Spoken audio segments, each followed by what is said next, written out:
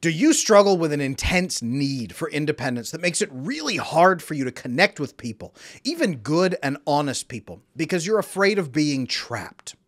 There definitely is a time and a place to be independent and to push for fairness. But if you are finding that you lose out on a lot of your fulfilling relationships due to that fear, I made this video to give you a better relationship option. So if the idea of a committed relationship with one person for the rest of your life scares you, this video is for you.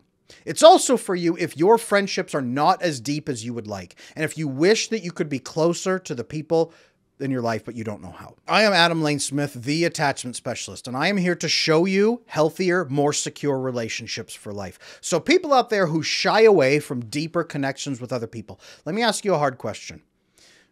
Do you ever wonder what you might be missing out on in your relationships?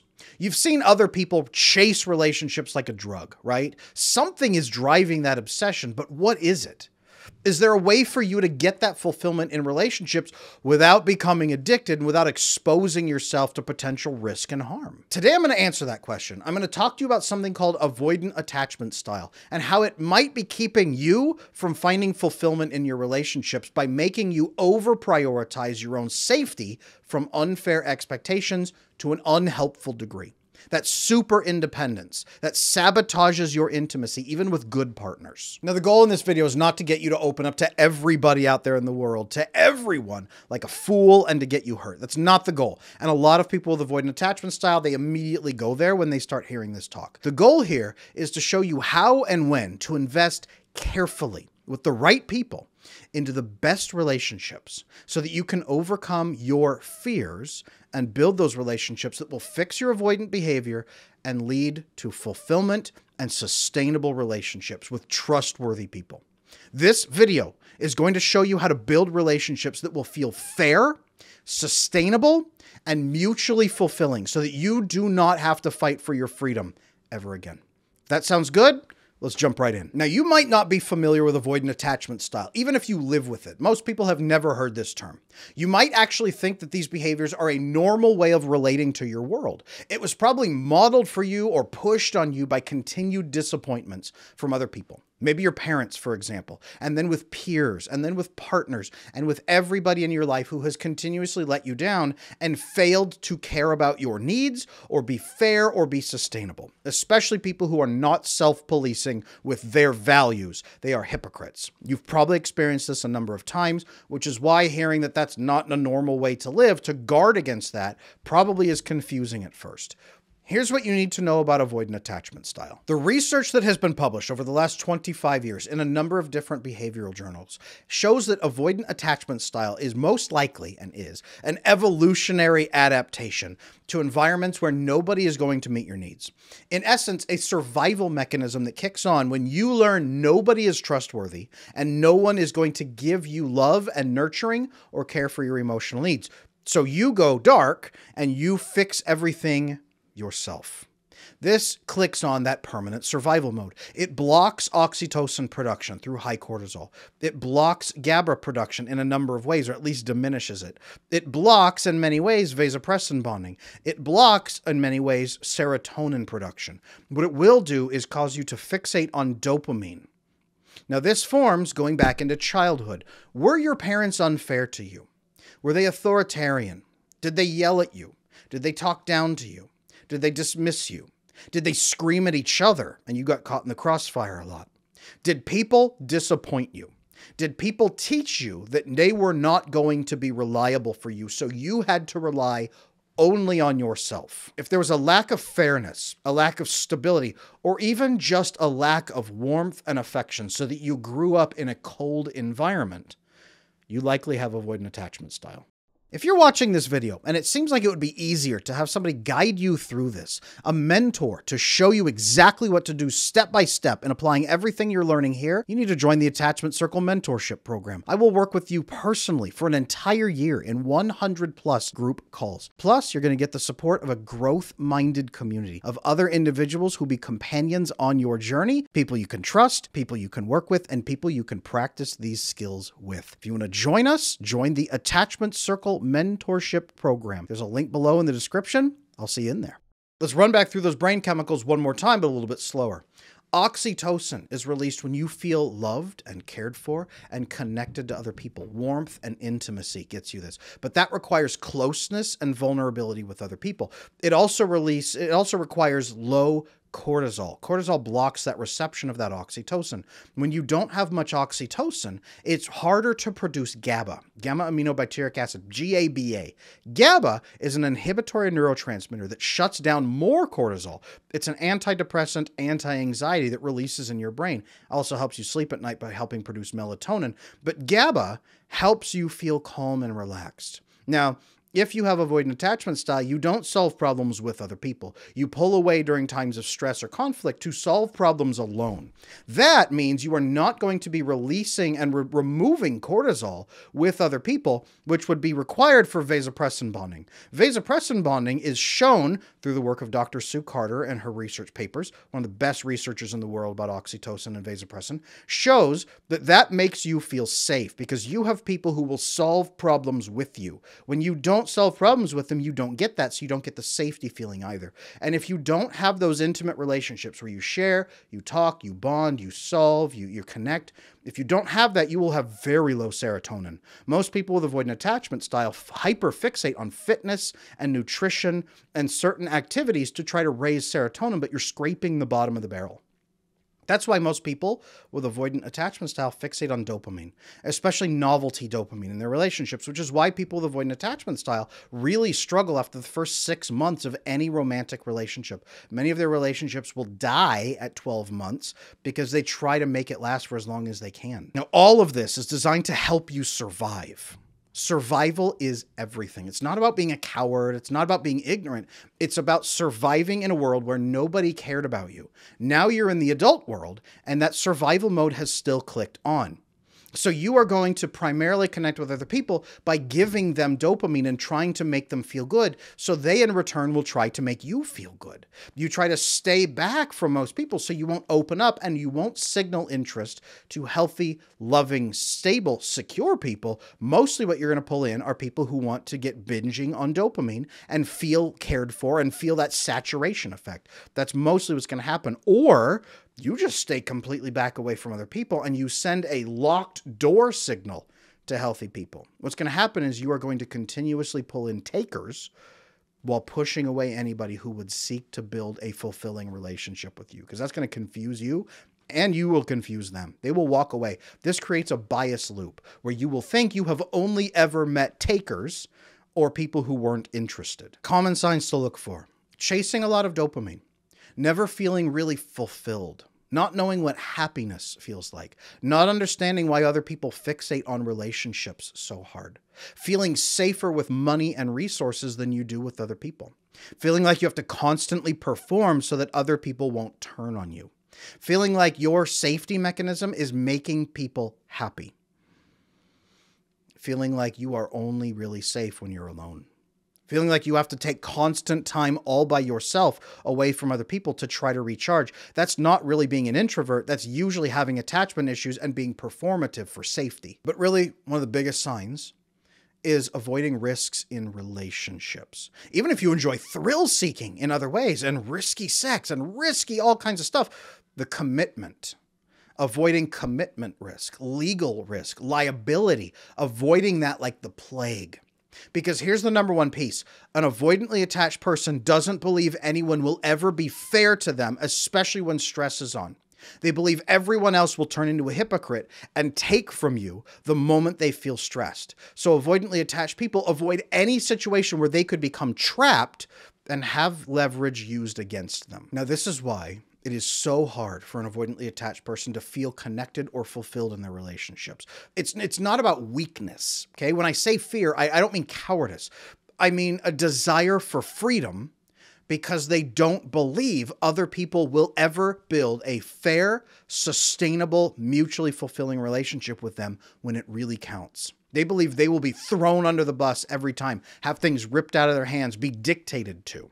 That's what this is about. Again, it's not cowardice. It's not fear. It's not ignorance. It's not trying to hurt anybody. It is trying to be safe from people who will hurt you. Now, I have seen this affect sex drives as well, because after 6 months of novelty dopamine, the same partner is no longer exciting. This is why a lot of avoidantly attached men say, I can't imagine having sex with the same woman for the rest of my life. Sounds awful. Well, yeah, after the first 6 months, then you have to try to spice things up with everything else in the world to try to get novelty dopamine again. You've missed the oxytocin bonding pathway that makes a man attracted to a specific woman. It makes her attractive to you instead of her body parts being attractive to you, instead of the novelty being attractive. Oxytocin will actually drive your erection over time and make it stronger and more powerful. That's what a lot of men are missing when they have erectile dysfunction later on. Oftentimes, it's paired with avoidant attachment style and incredibly low oxytocin. I've also seen all of this avoidant attachment make huge problems for women.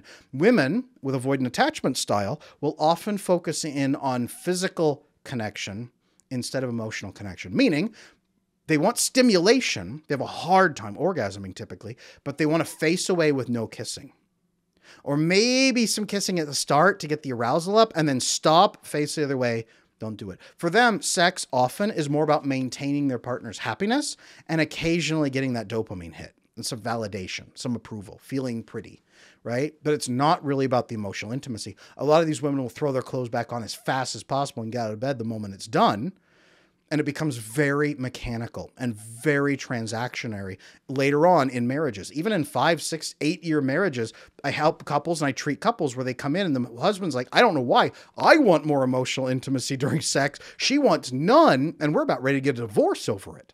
And she has no idea what he's talking about. So I'm going to call something out right now. Most avoidantly attached people are extremely skeptical at this point. It is okay if you're watching this and you have avoidant attachment style or you think you might, it's okay if you're skeptical. Okay. This is a brand new way of relating to other people. It probably flies in the face of most of your personal experience. Skepticism is normal. So the idea of popping open and sharing with other people that you're missing a range of experiences, it might sound weird. It might sound like, nah, this guy's selling me something, right? In fact, what I'm talking about is established science. Let me share the changes that I have seen that avoidant people go through when they shift their approach in relationships from that concern, that fear of being trapped, that fear of intimacy. When they start building greater security for themselves with the right trustworthy people, and when they start building those fulfilling relationships. Let me show you what that looks like so that you can see the difference. In particular, one story stands out. I had a male executive client. I won't say his name, but he's allowed me to share this story. I had a male executive coaching client who came in. He had a chronic dating history. 6 months, out, 6 months out, 6 months out, 6 months out. He had done this for about 30 years. He was in his mid-40s now. Loneliness was starting to set in. He was really wondering, is this all there is? I haven't got married. I haven't had kids. I've made a lot of money. I'm great at my job. The C-suite people around me love me. My board members love me. They all think I'm amazing, but I have no real deep relationship with them. They just think I'm great because I'm good at my job. I don't really have friends. I don't really have close connections with my family. My siblings kind of keep me at arm's length, or they complain I keep them at arm's length. I don't really know what more looks like. He spent his nights drinking that struggle away. It was a lot of alcohol, a lot of video games, a lot of porn, a lot of just sitting there dopamine binging on that dopamine brain, right? And he said, there's got to be something else here, Adam. I don't know what it is. He watched my material for about 6 months before he said, all right, I'm willing to give it a shot. We jump into coaching together, okay? I started walking him through those neurochemical brain pieces, right? This is what your brain looks like. Very skeptical. I started saying, okay, have you ever opened up to somebody? Did it ever feel good? He did mention that he had one person at one point that he had opened up to. It was a counselor at some program. I can't remember exactly, but it was a counselor of some kind he'd opened up to. And he said it did kind of feel good, but they lost touch and it ended up falling apart. But for that moment, it was kind of good to open up and be accepted by another human being. I walked him through, okay, that was low cortisol and probably a little bit of oxytocin, probably a little bit of vasopressin, and probably a little bit of serotonin. Imagine if that was all the time. Imagine this one exception you experienced. If that was all the time with a couple key people in your life that you had established trust with because they had proven themselves worthy of it. Okay? That made a difference to him. So he selected a couple people in his life he wished he was closer to, his sister and 2 friends. And I showed him how to have the conversations that opened up just a little bit. And he started experiencing those brain chemicals. Then his next date, he actually started opening up a bit more, and it was like that. And all of a sudden, he was experiencing that oxytocin pathway where he was really connecting, and he really built a loving relationship for the first time in his life. He had friends, he had a good sister, and he had a loving dating partner. His life, that much better because he was able to fix that. I also had a female client, a married female client with, again, huge of intimacy issues. The female client before that I was talking about, that she was about ready to get divorced with her husband because he was pushing for emotional intimacy, and she couldn't stand to be face to face during intimacy, physical intimacy at all. We had to talk about that. We had to talk about her process, her fear of that intimacy. We had to talk about how it actually provoked fear in her. He thought it was rejection and disgust. She said, no, I'm really afraid. And then she had to start saying, you know, I'm actually afraid right now. And he could say, okay. And at least he wasn't feeling rejected. Then we worked her into, I feel afraid right now, so I would like to take another 5-10 minutes talking and being physically close so I feel a little bit safer. Then it was, you know what? I could use a little bit more foreplay, connecting and talking. Talking became her thing. It wasn't she needed physical foreplay. She needed that emotional conversation, and she started to love it. Interestingly, women are designed to love that emotional connection first, then move into foreplay, then move into that physical arousal and intimacy. That's designed in. Most avoidant women have no idea. When I trained her and her partner into doing that, their sex life took off. She started loving it. She couldn't get enough. He was asking her for nights off, but it's because she was finally experiencing that richness of emotional connection and multiple orgasms. That helps. But she was experiencing that bond, that emotional intimacy. It took some time, but she went from mechanical to fulfilled. And so did her husband, by the way.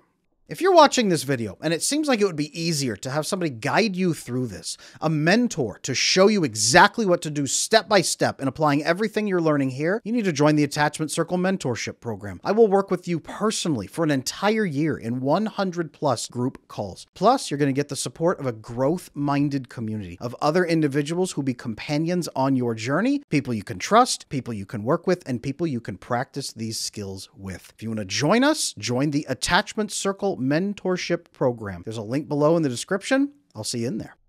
All of this, it's about switching from survival mode into winning mode. It allows greater success with your trusted group, with those core people who have proven themselves worthy of your trust. Okay?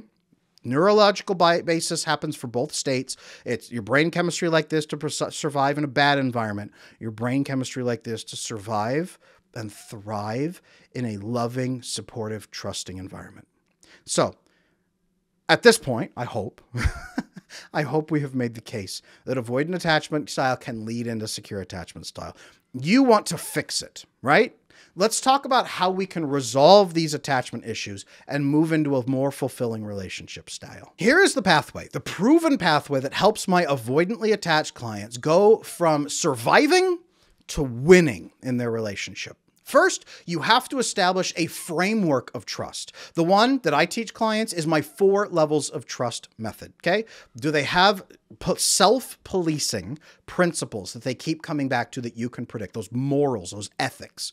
Do they have self-policing life goals that they keep coming back to that you don't have to push them through so that you can predict what they're going to do? You can respect and predict them because of their values and their goals, okay? Level 3, do they take ownership of their issues and share that baggage with you openly, not so that you can enable them, but so that you're aware of it? And then do you share yours with them, and do they accept yours in return? Mutual acceptance is level 3. They've got to take ownership on all 3 pieces. That makes them trustworthy. Self-policing. You don't keep them policed. You don't manage their feelings anymore. You don't fluff them. They are self-policing. That's the 3 things that make them safe.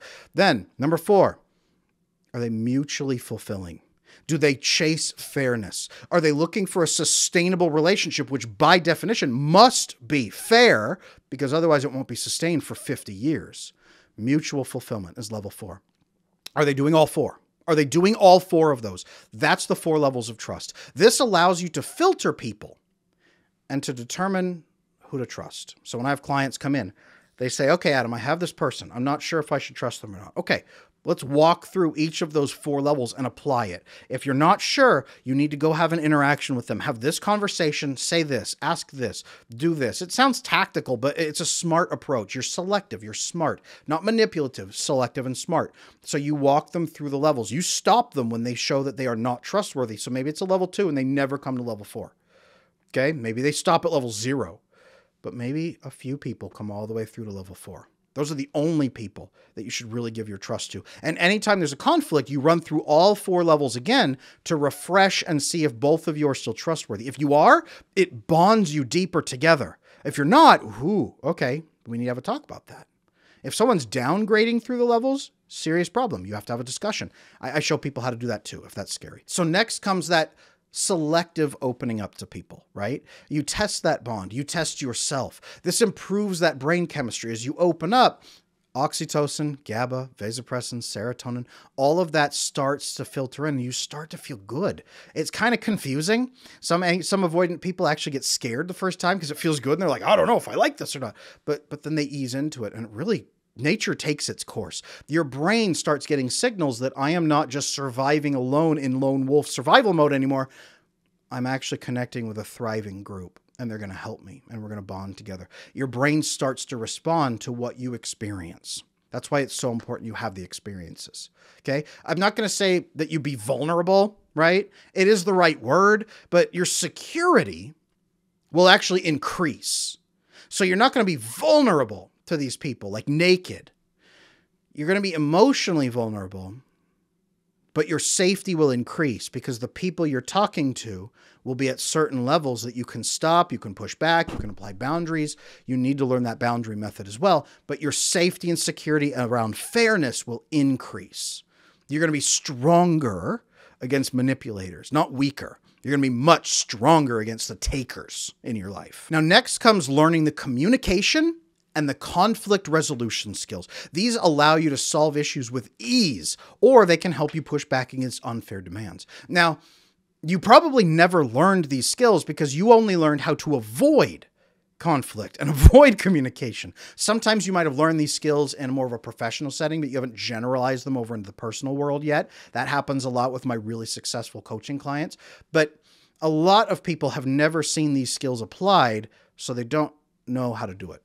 Once you do these pieces, everything begins to change. And then once you use these skills, you have these new set of skills with trustworthy people. Again, that brain chemistry improves. You start to experience the fulfilling and secure relationships. Over time, those survival behaviors that you've had will recede in favor of behaviors that help you win in your relationships instead, meaning that the avoidance patterns no longer serve a purpose. It's not about dragging you out of your shell against your will. It's about teaching you the things you need and then you having those selective experiences. And if you like it, you keep going. You will like it. Your brain chemistry is designed for it, but you go at your own pace and you open up with the right people who don't try to drag you out by force. Now, over time, you become secure attachment style, but you become secure because of the trustworthy connections that you build in your life. You can relax into those proven, trustworthy relationships that are fair because you have measurable reasons to trust these people. They are fair, they are sustainable, they are self-policing, and they seek mutual fulfillment. Now, yes, there are a lot of skills, you guys, to learn as part of this. That will help you develop this thriving mentality instead of just surviving and avoiding the danger, okay? So if you do feel challenged while you're trying to grow in this way, not a problem. Reach out. I have 15 years of training and experience. I am here to assist you. I am here to offer guidance when you need it. Now, I know a lot of my avoidant clients, they don't like to reach out in the comments and say, hi, Adam, I'm avoidant, and that flies in the face of everything. So easier way, if you're looking for privacy, email me, support@adamlanesmith.com. I will answer personally. I will keep it confidential. I'm happy to answer questions. Come in, talk to me. I'm here. One thing I want you to take home from this video. Avoidant attachment style is a survival adaptation designed to keep you safe, but it's not meant to be permanent and it doesn't have to be permanent. You do not have to be vulnerable to unfair people just to try to find this fulfillment either. Learn those skills, that filtering, the trust, the communication, conflict resolution. Learn those skills that I mentioned. You can be stronger against manipulators than you have ever been but you'll also be attracting the best people for close connection. Because once you do this, you start signaling interest and goodness to the good people out there who will then want more connection with you. That's when you're really going to start seeing the good people that you probably haven't quite seen yet. They're invisible to you and you're confusing to them. This will shift that so that you see each other and then you start bonding. All of this, everything in this video here comes together to help you find a loving relationship with a good partner that you're going to be glad to be in for the rest of your life. Remember at the beginning of the video, I said if you're afraid of the idea of committing to one person, this can help. This can definitely help if it's the right person. Great friendships that serve you with great opportunities and positive moments are also going to come along because you're going to build those things, okay? Secure attachment is the answer to the question of what have you been missing. It is all the extra colors in the world that you haven't seen besides that black and white, okay? All the experiences you haven't known yet, but you knew something was missing. This is the answer. So thank you guys for sharing your time with me. I am Adam Lane Smith, the attachment specialist. I get that you're probably still skeptical. That's okay. Watch this video again now that you've seen the whole picture and give it some thought. Also, I have another video. If you want to see what secure attachment style looks like, go watch 97% of people get this wrong about secure attachment. It has a secure relationship model in it that will show you what that healthy bond can look like after you fix the avoidance. I will see you in that video.